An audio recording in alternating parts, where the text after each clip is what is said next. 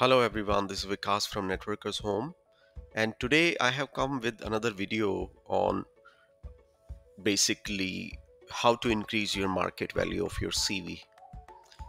The reason for this particular video is because I, as a mentor, get a lot of emails, a lot of messages from my ex-students, from people on LinkedIn, especially network engineers, who tell me that their career is not moving in certain direction or it's not going up, and they don't know the reason for it. So I thought of creating a video for it, because I can't personally go and answer each of them. So I will try to put in all the knowledge and the expertise that I've gained over the period of time into career counseling and career management from my company Networkers Home. So I see a lot of people who did CCIE long back, and a lot of people who did other certifications long back. And when they approach me that, sir, what is the next step? The career is not moving ahead. Uh, I generally ask them their CV. And when I look at the CV, I see that they actually do not have modern technologies in their CV.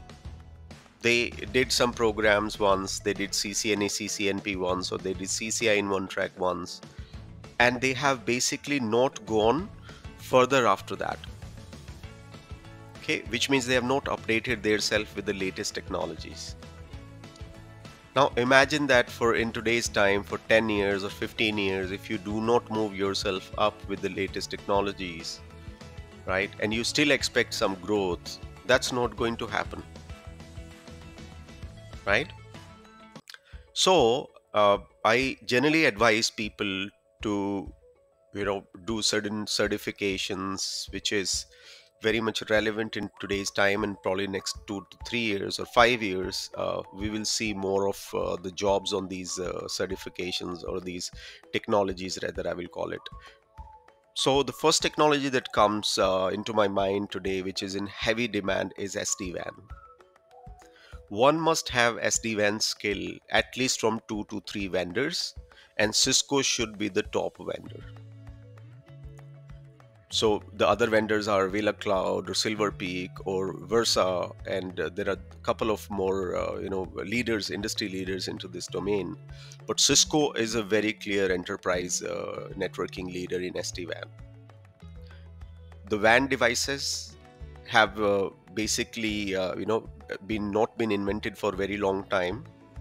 The kind of VPNs we were doing were not centralized. They required a lot of efforts. The configurations were not stable. The troubleshooting requires multiple endpoint to go and do configuration, etc.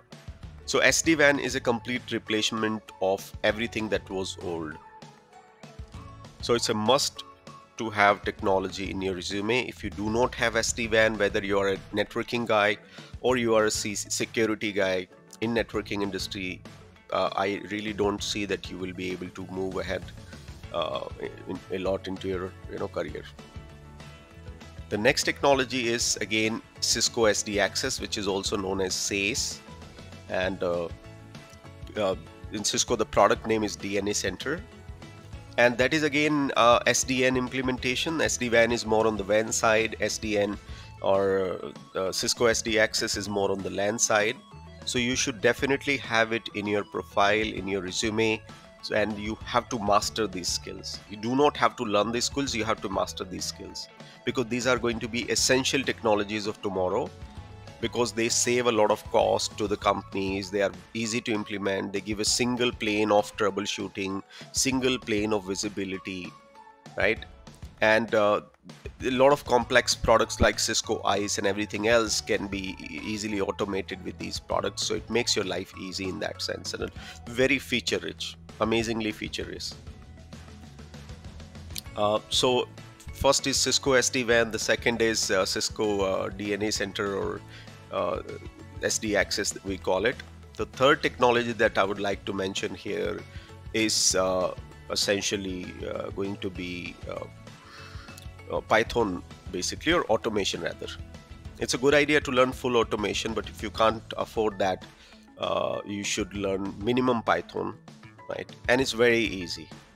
It's basically, if you have those additional libraries like Paramico and a couple of more libraries, it will be very easy. All you have to do is from Python, use the SSH libraries to get into the Cisco device, and then the similar commands that you have been doing, right? Router OSPF 100, network this, interface FA00. You have to just put them into a certain pattern, and that will be executed. If you can learn Ansible, Puppet, or Chef, and these kind of tools, which are very similar, right? And they are now part of the CCNA, CCNP syllabus also, in a sense that CCNA covers the introduction and CCNP covers a little. They have a full certification if you want to go with the automation in CCNP level. Also CCNA level, CCNA DevNet is the certification. So that is another technology which is in huge demand. So 3 technologies as of now. And then 2 additional technologies I suggest to the security people. If you have a firewall knowledge, in terms of Palo Alto is in great demand, Cisco FTD is in great demand, Fortinet is in great demand, Checkpoint is in great demand. These 4 firewalls, and they are almost similar, right? Setting up the interfaces, putting them into zone, doing netting, configuring OSPF and some kind of routing protocols on them. And the basic, these are all graphical tools, very easy to operate. So firewall is a must have to most of the people who are looking for at least network security jobs. And the last product I'll suggest you is Cisco ISE. Cisco ISE is used in Fortune 500 companies. It is one of the best selling product the Cisco has and an industry leader into identity management products. There is no comparative product in the industry. It is clear market leader, and the demand for these engineers is very, very high. So, the solution for most of the problem is that we do not change with the time, which we should have done as a strategy. Every 5 years you have to update yourself, because the technology will keep on changing, right? There are world class companies disrupting the old industries, and if we do not move with that, our career is not going to move anywhere. Okay, so these are the 5 technology that I suggest every network engineers to have in their resume for an amazing growth, and they are very much interrelated. You will find them in every organization. And if you're looking for international jobs also, from Indian companies sending you an H1B visa, or the projects abroad, those are the kind of jobs where you will get the growth. So the OSPF, BGP, MPLS, those are the core requirement. You must have that in your resume. You cannot avoid that, right? Those are, I will today call them basics, super basics.